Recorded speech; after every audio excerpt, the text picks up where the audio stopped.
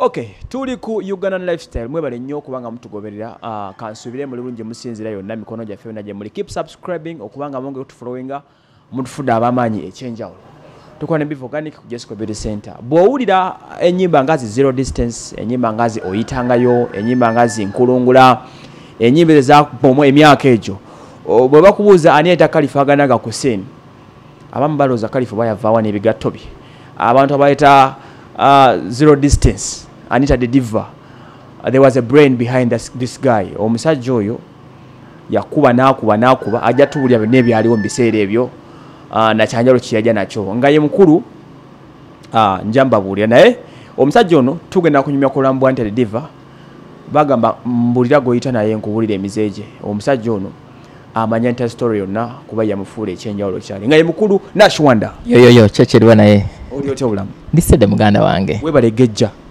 olimba ngezza nnyo kyogamba ate nga ngezaako ssala ebyaddala kati nkole nte nange okufaananako olimba olimba naye ng'oli otya Nash Wonder ndisedde papa kyekiriwo ndi bulungi weyagala nasemba okulaba myaka mingi emabega njukira interview wakola n'ogamba nti wayita ennongo gye beta Nashing style Nash Wonder style nyonyole ku bantu be bagitegeeremu Wonder style najja n'ekintu ekipya baproducer bonna ne bafollowinga kubanga style yange yaleeta abayimbi bataano okuli Shiba okutandikira ku ice cream twesaana mundongo ne palaso then nereeta palaso amaaso mundongo twatoba kalifa aganaga then ndabirawa oyitangayo dance disco simanya OMG kalifa enyimba nyingi then bafana jayo ntekeyo nemuleta ku scene ANITA DA DIVA zero distance nemuleta ku scene you know kwegamba kyali kintu kipya nekireta abantu abenjawulo kwegamba kya inspiring nnyo abo ba producer abalala yesebo Nash Wonder amanyaga matufu gwani amanya agange bampita kubeerwa Enoch abanju gwe bamanyinga Nash Wonder Nash Wonder lya mirimu yesebo awo ku Wonder style Nash Wonder tugenda kutuukawo njaga otandike direct ku nsonga za mukwano gwe nakuzimba zigenda maaso ye mukyala ANITA DA DIVA ebize mutu akuba bitegedde byonna mbiwulira yesebo njagala obulira omulabi waffe ku Uganda lifestyle ANITA DA DIVA wamanyagana ddi naye nga nakajoininga Monster Studios mu 2012 ANITA bebamu ku bantu benasanga ku studio eyo kati bebamu ku bantu abaali bajja ne bakiringiraawo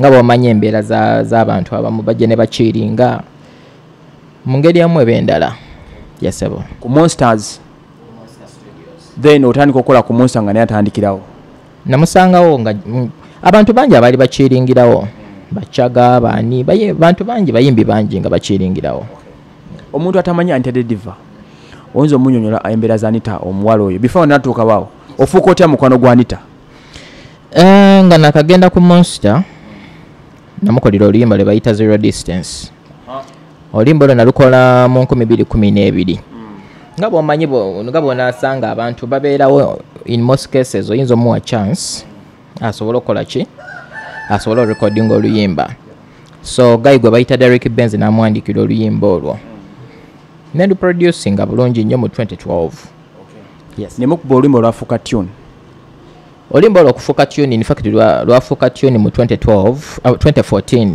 nga ndukutteko yes ngali under my management that is Wonder Blaze Entertainment Wonder Blaze ekitegeeza wamukubira oluyimba wamusayiningirawo samusayiningirawo naye omanyi omuntu obeera ne dream in most cases kati nadina ekirooto ekyokusayiningayoko ku muyimbi kati bwe natuuka mu 2014 nendaba ANITA embeera gye yalimu okitegeera nga bwonaalaba omuwala ali awo ajja nakiringiraawo alina omwana ne mugamba naye luno oluyimba nalukola dda mu 2012 lwaki tetukola business okitegeera so oluyimba nendukwatako nendufuula yes nali nalukola 2 years ago yeah otandika okolagana ANITA DA DIVA embeera za ANITA DA DIVA ng'omuntu omuntu akubuuza who was Anita oba who is Anita oyinza mugamba otya?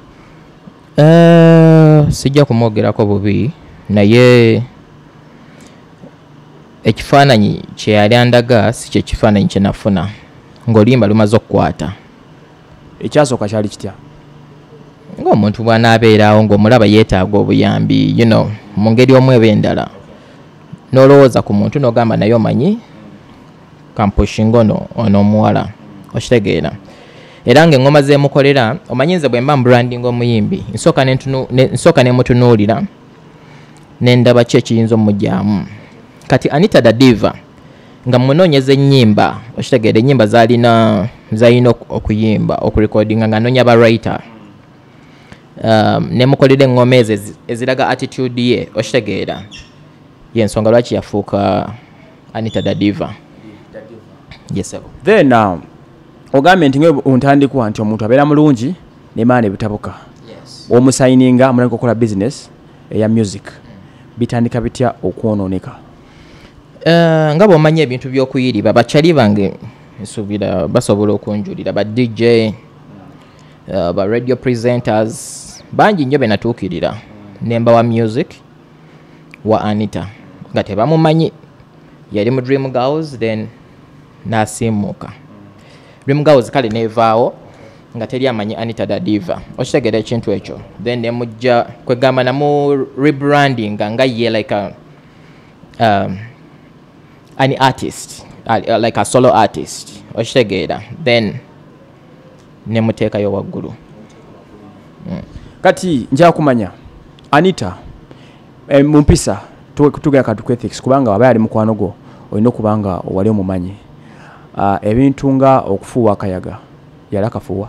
Omanyi Anita da Diva lwakuba kale ensi kwegamba yina ebintu engeri bwebimanyimu mu ngeri endala naye wenasangira Anita da Diva yalina bawo yomedi.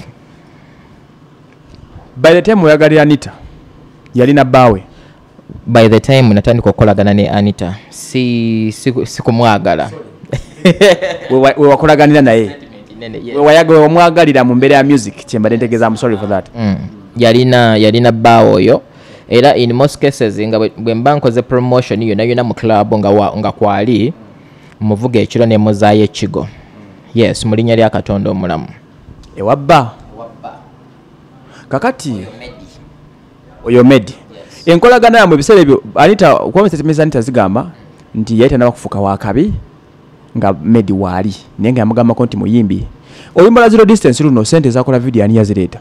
Kakati sente ezakola video ya Zero Distance waliwo gaye yajja yali adepositinzeko video y'okujja live naye nga video tevangayo okitegeera ng'emazeyo ebbanga ddene ne Frank asobola okunjulira nenkwata balance sente zaali zisigadde oba yali 1.5 nensasula kuba namugamba naye oluyimba nga luluddewo nnyo okitegeera nga bw'omanyi nti omuwala yeeyiiya talina sente talina kiddako okitegeera nemugamba kati omanyi ngenda kuwa move kankwata amajja gange nteekemu okitegeera nenzijjayo oluyimba nenduposhinga nenkola ground work nendu distributing ku radios ne ku TV oluyimba nelukola. Yes. Kati ebiseera bisinga ebyenfuna bwe bitandika okulinnya ekibadde ekyaffe kifuuka kyange that is nga buli mwana okufuuka wakabi. Olaba Anita obudde bwe namuteekamu bwali bungi kuba nga bw'omanyi abayimbi oluusi abatamanyi kwewandiikira nnyimba olina okunoonya olina okusooka n'oyiiya eŋŋoma ku kintu ky'oba olowoozaako kati n'onoonya writer. Bw'onoonya writer n'obeera naye mu studio writer n'asooka awandiika oluyimba ng'omuwadde tayimu yo n'aluwandiikira mu studio paka lwamala oluyimba.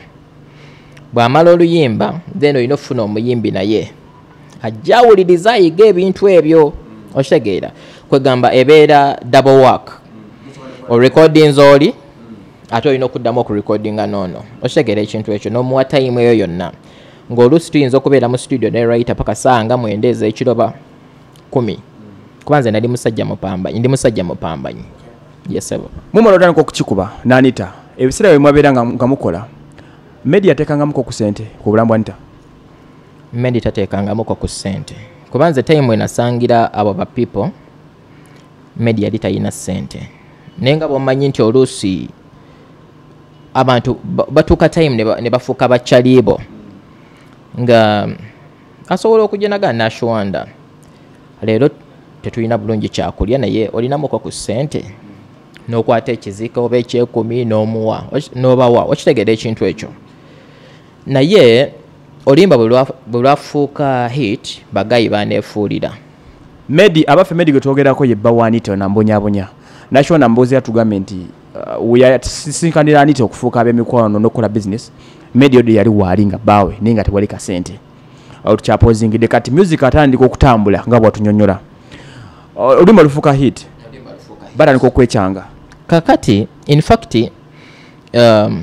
Anita ne bbaawe okutuuka okuneekyangirako omanyi bbaawe ali mu bintu bino ebyaba broker bw'oba weetaaga ettaka asobola okuyiribayiriba n'akola ki n'alikufunira naye jjukira ssente waliwo time ssente we zitabeerawo kubanza okuva mu 2012 we namanyira medi yali talina ssente okitegeera ekintu ekyo kati mu 2014 waliwo muganda wa Anita eyajja bamuyita Cameron ebintu ebyo byalikoko ne mu mawulire mujja kubinoonyereza mu 2015 awo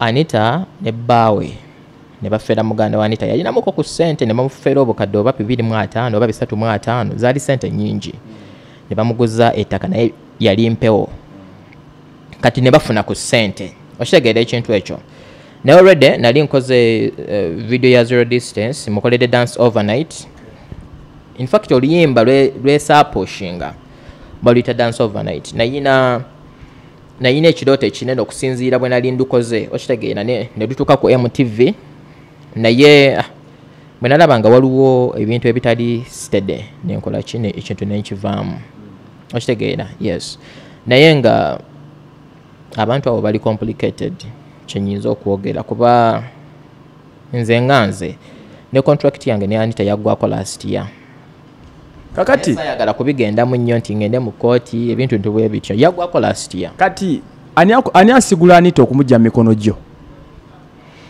Anita olaba ekyasingira ddala okunzijjako bw'oba olina company if it is a record label ebeera company ebeera ne rules and regulations zeba etaddewo okusinziira ku ndagaano nga gye muba mwasayininga eyo contract ebigirimu yes terms and conditions kati Anita yatuuka time ndowooza ng'alaba akikubye enduulu y'amaanyi nayiriba nnyo Anita by the way abantu at least bakimanyi baddijja bakimanyi nga nyinza otambula ebbaala oba nga meka ndi bwogu baala ku bbaala okitegeera distribution wansi eyo nga ntuukayo nga ndi brand nnene Nash Wonder nga brand nnene naye nga ne muwino nsangayo nkuta akayimba ku flash nkatutteyo okitegeera ekintu ekyo kwegamba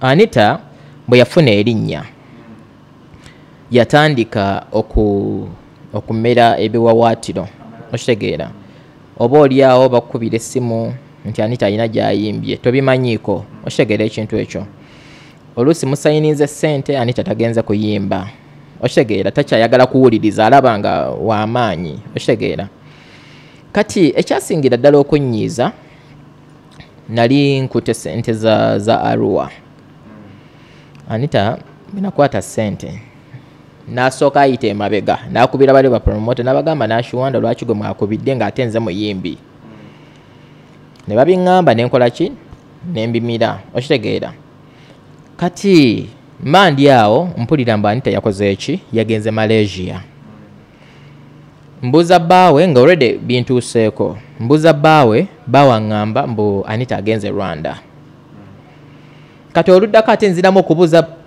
oyo medi naye mbulira ekituufu aŋŋamba Anita yagenze Kasese okitegeera kwegamba nga statements tezikola ki tezikwatagana nagenda okizuula nga amazima go gali nti Anita yali agenze Malaysia.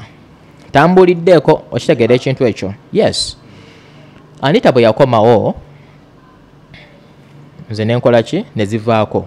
Okitegeera kuba if I'm your boss you have to respect me. Okitegeera kuba mba nkujja ku ttaka nkujja mu nfuufu nenkutuuza n'abalangira. Okitegeera naye kati gwe bw'okomawo ate ne weefuula owakabi. Nze bukyanga njawukana ne Anita tankubirangako ku ssimu paka nakati ng'alaba ye waakabi. Okitegeera ekintu ekyo.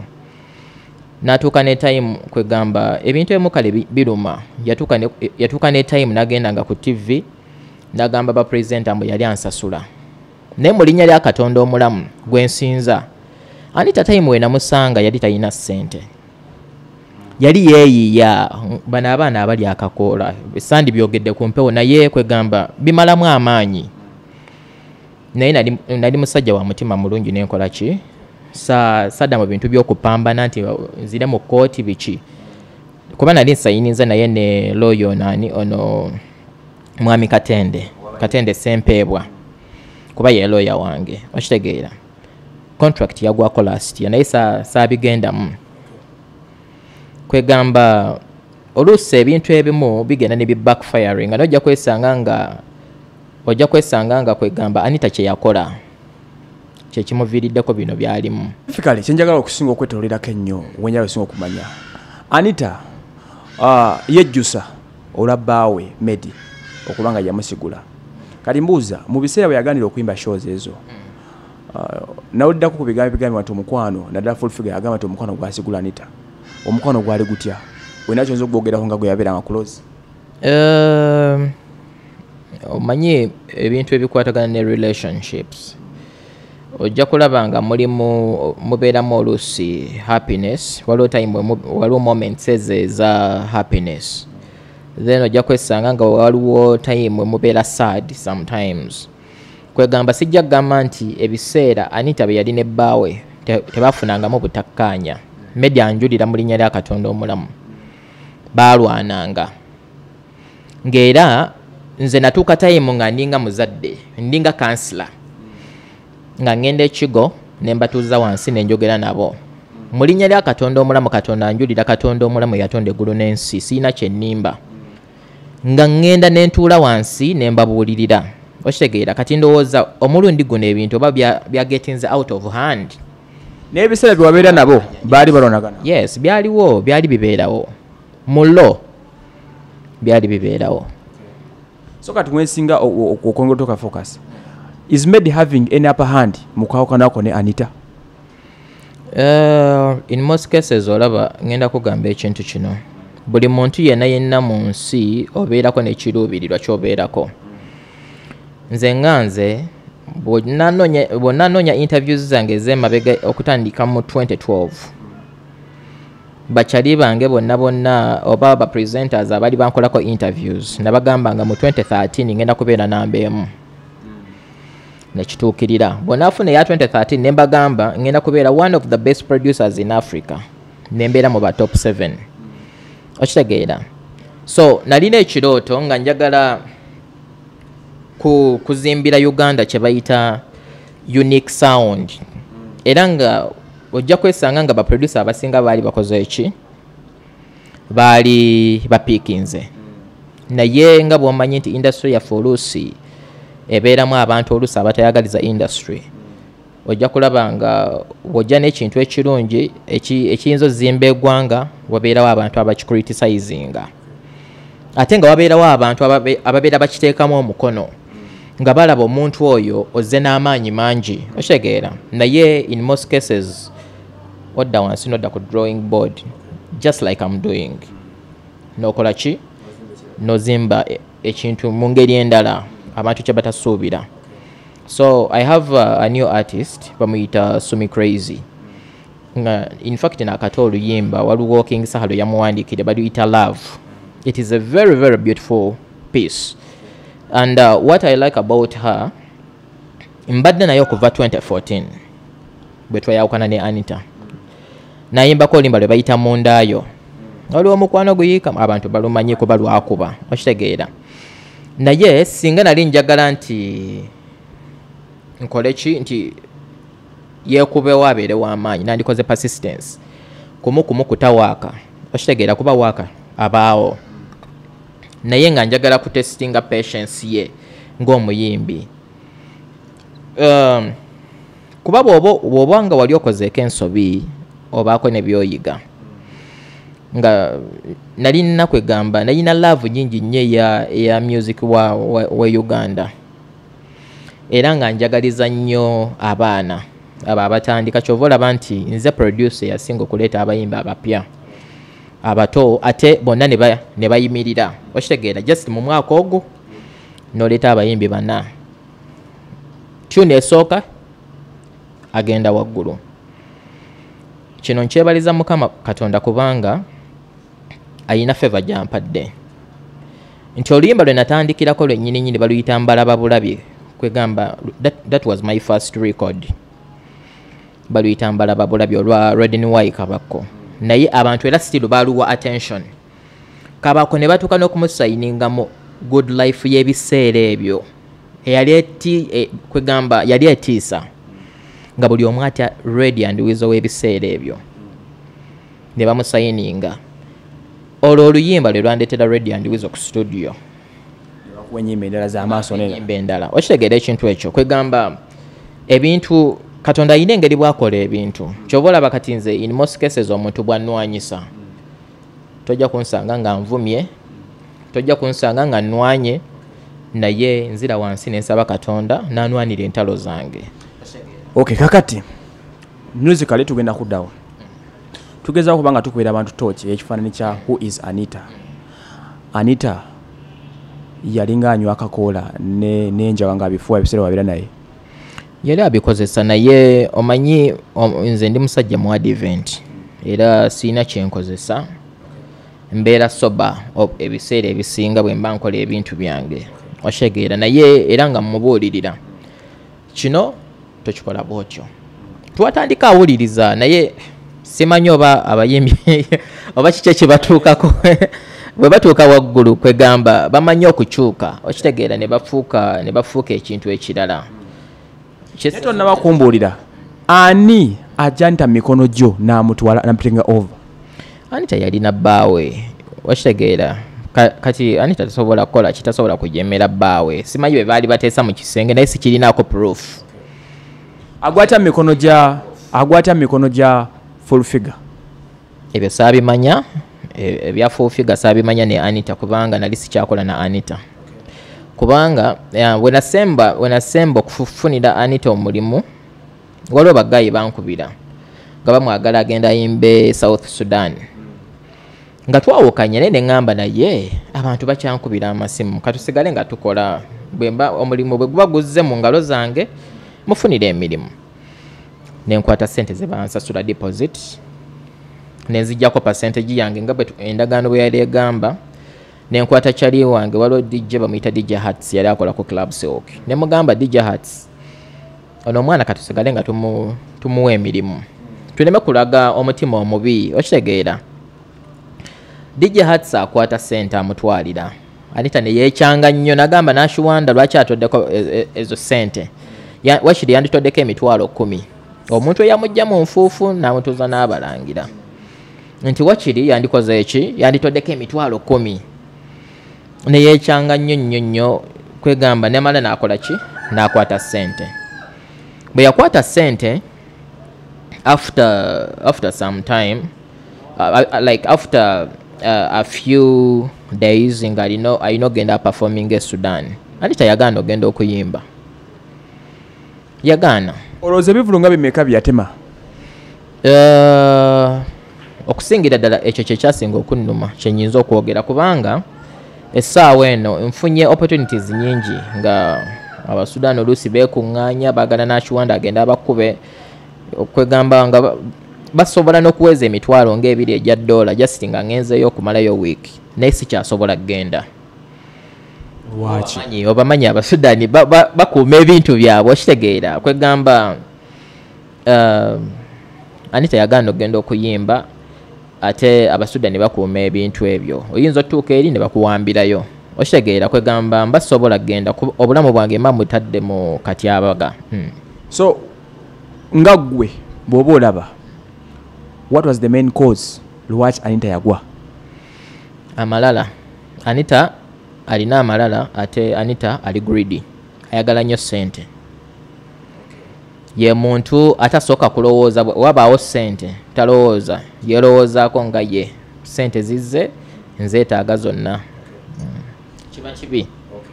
Empisa embi Medi ze bamwogerera kati wazirabako n'okakasa nti azirina mu biseera ebyo? Olaba nze sijja siwolereza Medi, naye nze mu time we naliwo njogera mazima. Medi yasinganga okuripotinganga emisango nga bwe abanyiiza Anita akwata TV n'azaasa ne glasses ez'ennyumba nga ngenda nenkola ki nenjogera nabo nembaza obumu. So olowooza nti mu mbeera eriwo kati ey'okutuuka okola nga Anita atuuka n'okukulibwa Kevin okwagala okuttibwa ayinako kyayongera ku ekyo? Is she part of that? Okwongera okola atya? Okubanga ali mu mbeera eyo kuwa abonaabona akinamu omukono. In most cases olaba Katonda ayina engeri bw'akola ebintu. Nze essaawa eno nasirika omutasobola kumanya Nash Wonder kya pulaninga, naye mujja kuba mu birabe eyo mu maaso. Saagala kubyogerera naye bijja kuba birabika.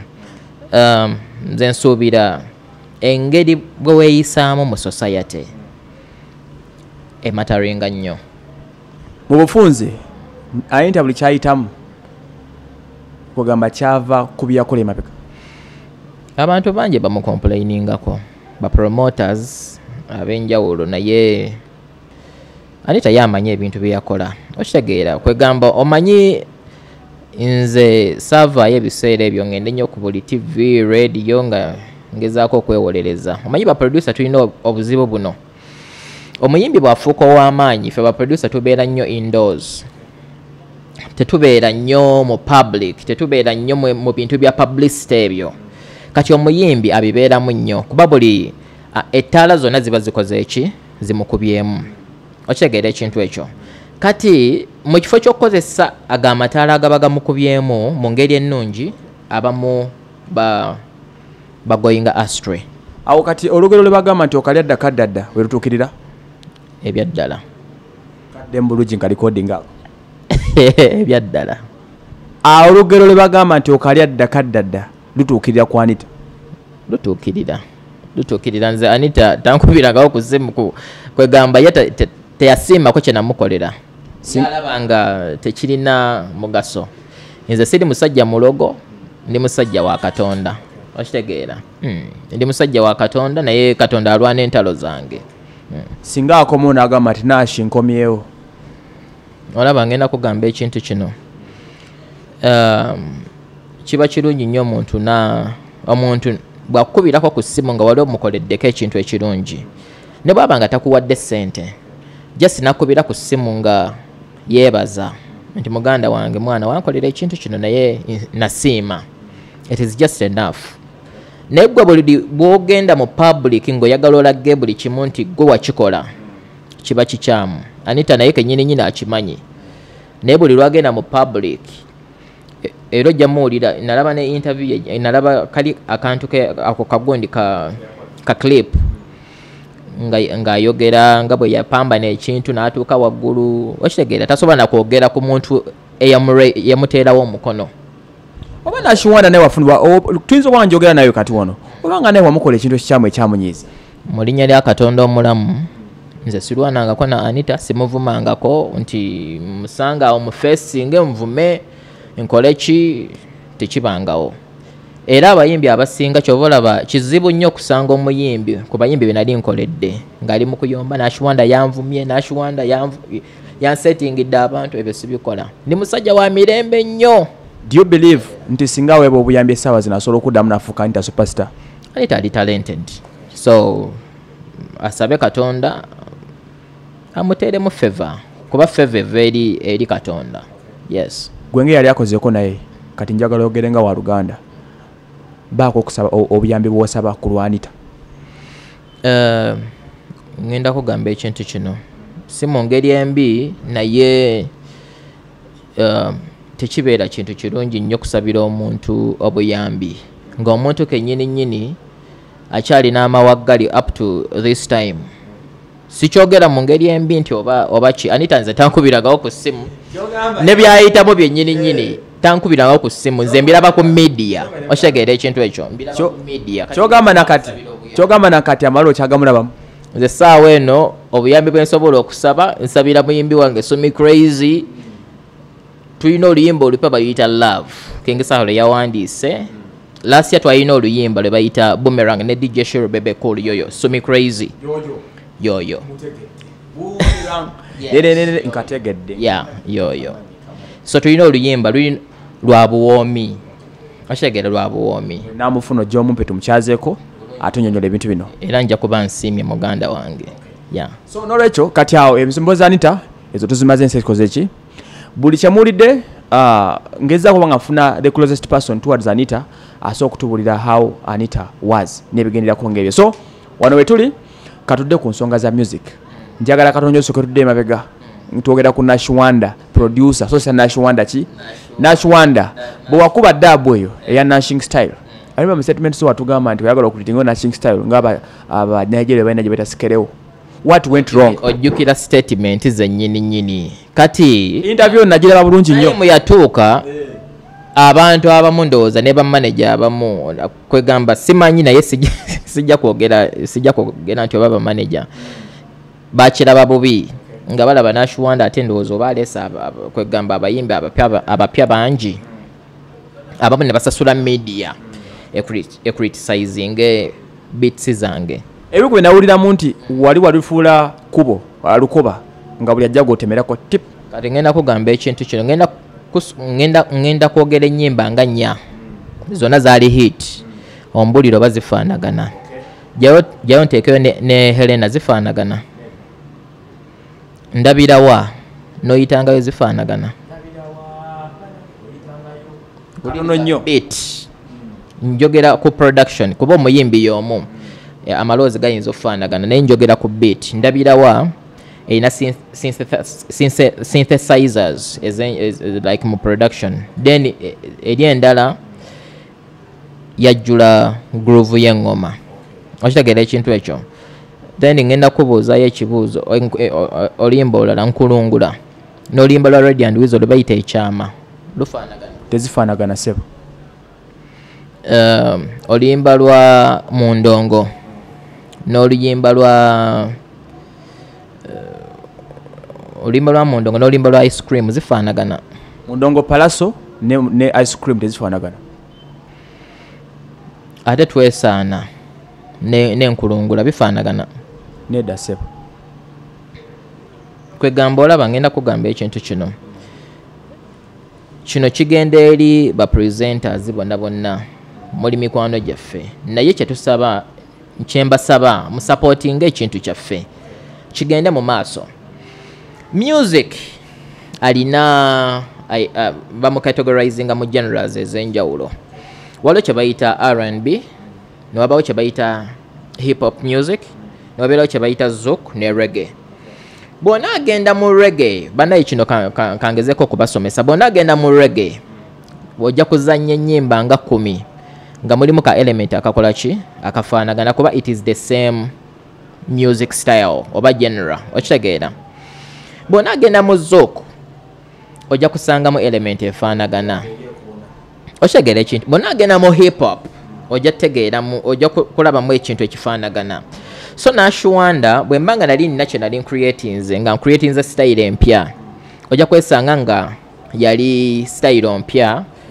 ng'abantu balina okugipasiivinga ne kati gwe bw'ogenda ate product eyo n'oginafuya oba okisse abanigeria ekyabafuula ab'enjawulo balina style yaabwe ng'olese ekyo ojja kuwulira ennyimba Davido zayimba owulirize Tekino zayimba owulirize production eyo mulimu element efaanagana neza Mr Easy bw'onawuliriza style y'abana abatanzania ba Diamond balina nabo ekintu kyabwe kuba bakikavarinze guno omwaka ndowooza bakyefuze befuze industry yaffe ya Africa ojja kulabamu ebintu ebikola ki ebifaanagana mbazza ku Nash Wonder. Nash Wonder muyinza okuba mwamukwata bubi naye Nash Wonder yali alegezezzaako kulowooleza eggwanga asobole okukola ki tufune identity just mwalina okunsupportinga ne tugenda mu maaso. Olowooza lwaki tulemeddwe okufuna identity ya music wa Uganda?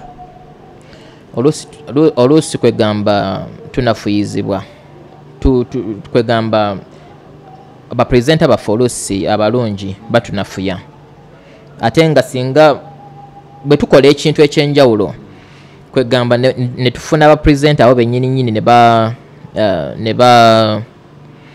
ne bakunga abantu okukisupportinga nsuubira tuba tusobola okugenda mu maaso kuba ennaku zino ndi mu kulaba baproducer bannaye si balinaako buzibu bwonna naye ennyimba ennaku zino ziggwawo mangu zisiimuka mangu. Muyimbi akola oluyimba mu mwezi gumu ebiri luba lusiimuuse nojja kwesanga nga bona agenda mu bbaala ne bazanya jayo nteekyo nalukola emyaka 6 emabega just lutali pampam ojja kuwulira enduulu mu bbaala amaaso zikyazanya zindabirawa zikyazanya ku street mpulira ice cream akyazanya naye nze kyendowooza tulina just okubeera obumu supporting music industry yaffe ejja kukulaakulana tukole ennyimba nga kwegamba zisobola okuzanya for a long time. Baani abo b'osongamu engalo b'olowooza nti balemesa music yaffe ogenda maaso? Sirina muntu yenna gwe nja kusongamu engalo naye nze kyensaba bapresenta baffe mu supporting music waffe kuba kyekyaffe tetulina kirala tetujja kuva wano ate tugende tuguze style yaffe abantu abalala kuba nze nkozeko ne ba international artists ojja kwesanga nga bw'obeera naye mu studio ate aba akutya nnyo ayinza okubeera brand nnene naye bw'obeera naye mu studio ate naakutya nnyo ku bintu by'okola. Wano waffe it is the reverse. Nkubuulira amazima kati wano ate ne bakizalawa mbaddeko n'abayembi pato ranking mbaddeko naye mu studio okitegeera natuuka n'okugamba Nash Wonder, the God you serve is a true God. I swear upon one living God. Ne pato ranking bw'aba akiwulidde akimanyi bye yayogera. Pato ranking agoberera nnyo Uganda lifestyle ajjabbira. Okitegeera ekintu ekyo kyakabi nnyo Uganda lifestyle kintu kyamaanyi mwana okitegeera nze ani mwana gwe mukyaza olunaku olwaleero ne mumbuuza ku bibuuzo lwansonga wakikolerera bafaani bange mwenna abaagala Nash Wonder nsaba mu subscribing ku Uganda lifestyle babuulire ku muyimbi ne tune eziriwo nga tuggalawo. So crazy nja kugamba nti guno omwaka nsumuludde giri emyaka mbadde ntayo akayimba kamu nendaaza nakola mundaayo abantu ne bakamanya ogwo omwaka gumu nenkola ani ne dukola ki kwegamba sakola ennyimba omulundi gumu rather then nemukolera levels mu 2016 levels video negenda viral MTV nezimuwa blogs kwegamba waliwo favor gyolaba katonda gy'abataddemu products zaffe so kyemmanyi era katonda akyali wamu naffe kuba tetukyusanga katonda omu oyo yafuula Nash Wonder ow'amaanyi ye katonda yennyini gwe tukyalina okitegeera so waliwo ekijja kyemmanyi ebiddako kati Grammy tujja zireeta mu maaso eyo mu linnya lya katonda. Bigambo bya Nash Wonder ebigambo byamugezi sibyongera kuba sibimanyi nnyo oyo omukulu Nash Wonder bagamba mbuli agoyita nayo akuwulira emizeje ebya Anita Da Diva byonna Alice Nash Wonder asobola okwanga bitubuulira n'ekirala kyensaba bannaye bafaani ba Nash Wonder mwagire Sumi Crazy muyimbi mukakkamu talina mutawaana gwonna ye muyimbi omugumiikiriza ebbanga lyetumaze nga sifulumya products kumukumu omulaba abaddewo so I think she's worth okugenda mu maaso kyembasaba mumuwagire tulina oluyimba olupya baluyita Love King Sai yawandiise ku YouTube kweruli newalala wonna yes ne ku YouTube channel ye ya Sumi Crazy ayina Vivo account byebyo mu supporting ate kasayogedde ekyo bebamu kubazimba Shiba yazimba Kalifaganaga banji bye yazimba n'abatufuulira ekyenjawulo bere buli kimwera